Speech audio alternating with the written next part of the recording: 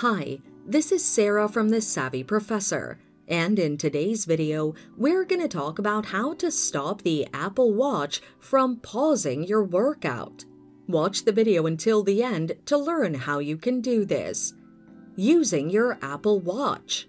You can stop the Apple Watch from pausing your workout through your Apple Watch by using these steps. Press the digital crown button to open the main menu. Find and tap the Settings icon. On the Settings page, scroll down and tap Workout. Scroll down and tap Auto Pause. Disable Auto Pause by turning off the toggle button. Using your iPhone. You can also stop your Apple Watch from pausing your workout through your iPhone by following these steps. Go to your iPhone and open the Watch app. Tap My Watch. Tap Workout. Tap Auto Pause.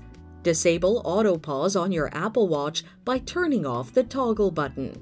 So there you have it. You can stop your Apple Watch from pausing your workout using these steps. Thanks for watching. Till next time.